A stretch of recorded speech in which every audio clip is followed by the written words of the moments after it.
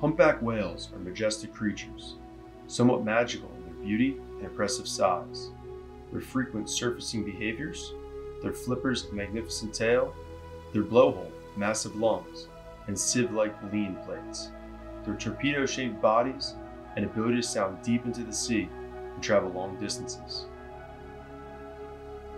On Christmas Eve, December 24, 2020, the juvenile humpback whale washed up on Long Beach Island in the town of Loveladies. I first heard about it from Paul Boardman. Overnight it drifted north where it settled on the beach in Barnegat Light near the Barnegat Inlet Jetty. I had to take a look. Nancy Linkevich and her team from the Marine Mammal Stranding Center examined the whale on December 28th. The 32-foot whale was estimated to be 2 to 3 years old and weighed 15 tons.